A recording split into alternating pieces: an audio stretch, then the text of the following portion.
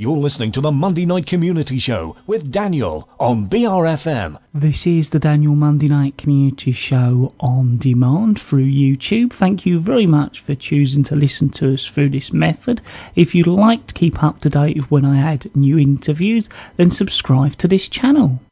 So, we're going to be joined on the telephone. Firstly, thank you very much to both of you for joining us. I was hoping you could just introduce yourself to our listeners and give us an introduction on what you're going to cover today. Hello, Daniel. It's Sarah Willingham here. I'm a consumer champion and one of the ex-dragons. Now I'm an ex-dragon. Oh, from Dragon's Den.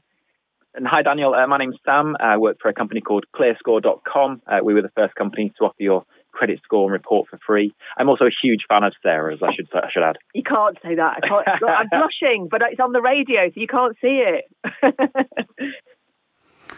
So, I understand that you're going to talk to us about how 18-year-olds, as soon as they turn 18, are planning to sort of take out loans and get into debt, which seems quite frightening, quite young, really, to be doing that. Well, we did a national survey of 15 to 17-year-olds to find out about their relationship with credit, and we found that 70% of them are going to take out a credit product in the first year when they turn 18. So whether that's a credit card or a loan, they're going to be spending money, and that's okay, right? They want to have a holiday, or they might want to buy their first car, the things they might need. The difficult thing, and the thing that concerns us at Clearscore, is the fact that by the time they turn 18, a third of them have no plan about how they're going to pay back the money, and a third of them have actually got themselves into financial difficulties. And if you miss repayments on credit cards and loans, that can have an impact further down the line when you're applying for your first mortgage or you need a loan for something. Lenders will look at you slightly differently if you've missed payments. So the message that we at Clearscore are trying to urge is that credit is fine, it's part of the way of life, but make sure you know how you're going to pay it back or you can get yourself in trouble. Yeah, because I was going to say, you can very easily become tied down. I know that, some people say taking out some debts, gives you, a better credit score. But I think you've got to be very careful. Otherwise, you can very easily end up in real difficulty, especially at a young age. Yeah, you're right. It's a bit of a myth that taking a credit card would be bad for your credit score. In actual fact, it's the opposite. If you take out a credit card and you spend a reasonable amount every month and you pay it back on time, that looks fantastic for your credit score. Lenders will look at you and say, this is a person I can trust. And further down the line, they're going to be able to give you a loan or a mortgage with great repayment terms. The challenge is that when people get into agreements on credit cards or loans, they don't really understand what it involves. We found that, awareness of what a credit score is very low, just 13% of young adults knowing what it is. APR is a term which nobody really understands. Only 8% of this young adult group know what that is. And so we feel that there's an education job to be done, particularly amongst parents. They should be sitting down with the young adults and having a chat about what this all means and making sure their kids don't get into unnecessary trouble. So not rushing to do it. Well, I think every 18-year-old wants to enjoy life. Of course they do. Turning 18 is a fantastic moment. And if you have your eye on, a new Xbox or you want to buy your first car, then credit can help. You've just got to make sure you know how you're going to pay it back and you're not going to get yourself in too much financial difficulty. I think one of the things that I found quite alarming, actually, about the Clearscore survey was that a third of teenagers, or post-18, people that were interviewed between 18 and 24, actually admitted that they got themselves into financial difficulty because they didn't understand what the terms were of the loan or the credit card or what have you. And I spent a lot of time in schools in the UK speaking to young kids, really young kids, teenagers, people who are just about to leave school. And this is some people have even turned around to me and said, we didn't know we had to pay it back. So we're talking about a level of financial understanding that actually could be really serious if this access to credit if they're offered so much access to credit and they take it out without knowing what it is that they're doing. Yeah, I was going to say that's quite frightening because I don't know whether I'm unusual. When I was 18, that was the last thing I was thinking about, taking out debt. And the thought of taking out debt would have frightened me because of that tie down. I don't like that tie down. I mean, even with a phone, I stay as pay as you go, because the thought of having to find that money each month to pay off a phone bill would quite worry me and find me tied down. So to hear that some youngsters didn't even know they'd have to pay it back, does that worry you or surprise you? I think it's quite alarming. I really do, because it's not so much that, it's not even the fact that they're taking it out. It's the fact that they don't know, and we're not equipping our kids to leave home or leave school at 16 or 18 and go out into the big wide world if they don't understand things like, if you borrow money, you've got to pay it back. We're doing them a huge disservice. It's our job as parents, and also as part of the education system, to be able to give those tools to these kids to be able to understand what it is that they're doing. And I would say, if you're a parent listening to this, because there are the people that we surveyed, 2/3 of them said they've never discussed finance at home. So you're absolutely not alone.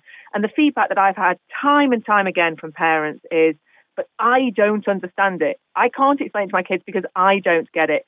But there are so many tools that are available. And in fact, to back up this survey, Clearscore's put an amazing checklist and information on their website. If you go onto the Clearscore website and click on Learn, there is loads of information there about how to talk about this with your teenagers. The main things that you need to be talking about. I mean, if you don't do it, you'll never forgive yourself if your kids are one of those 1 in 3 that actually are getting themselves into real financial difficulty within a year of turning 18. So it sounds like it's not so much the problem of perhaps taking out a loan, it's more about the education and understanding it and being aware of what you're doing before you do take out a loan. Yeah, I mean, look, credit is an important part of our life, and it's very unlikely that somebody will get to the end of their hopefully long life without taking on some form of credit. And there are times when there's a real emergency and you need it. It's not just for the joys in life. It's actually sometimes you really need it. The washing machine broke when you didn't expect it to, or whatever, and you need to borrow some money to be able to get to work because your car's broken down, whatever that may be. But it's about understanding how you're going to pay it back and what that really means. I think one of the big culprits, actually, when people turn 18 are store cards, for example. So all of a sudden you can get £500 worth of credit on a scorecard, a store card. And even then, if you were faced with if somebody said to you, right, you can buy those pair of shoes for £50, but actually, if you buy it on your store card and then don't pay it back at the end of the month and you leave it on there for a couple of years, that could end up costing you £120 or £150. And the question is honestly, would you buy it at that moment if you knew that that's how long it was A, going to take you to pay back, and B, how much it was going to cost you? And that's the type of education that I'm talking about, is making sure that our eyes are wide open when we're doing it because we want to have a bit of fun, like the holiday or like to buy new clothes or whatever. When it's an emergency, it's different.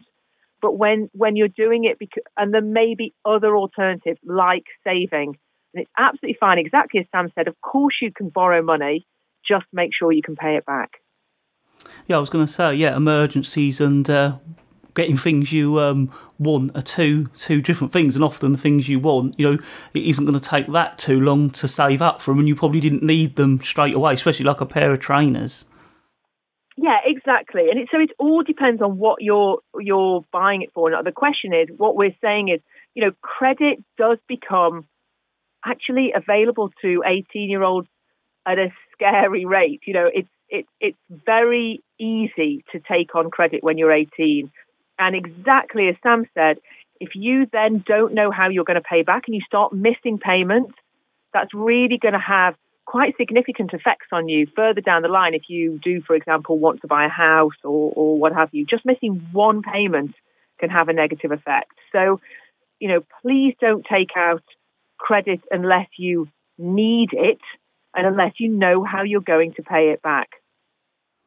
Yeah, I was going to say, because often I suppose you've got to make sure that it's in your interest and not just in the company who's lending it to you, because obviously, you know, they're got a vested interest because they're going to make interest out of that loan. So they're going to want to loan it to you, even if really it's for something that you could probably save up for.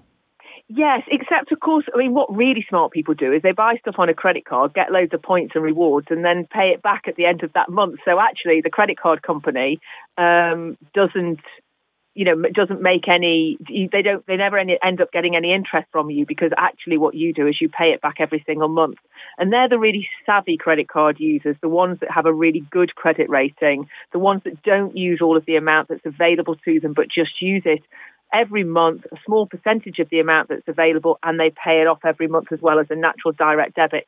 But that can be very hard to cash flow manage. It can be very difficult to remember. You look at your bank account, you think, oh, I've got 600 quid in my bank account, but you forget you've actually spent £800 this month on your credit card.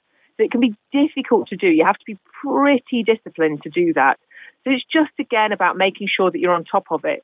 But I would say if any teenagers or parents of teenagers or even younger children are listening and thinking, oh, I have not had this conversation at home yet, then just have a look at there's loads of information out there. You can Google it, and also have a look at the information on the Clearscore website, because it really is a really nice, simple guide to having that conversation at home.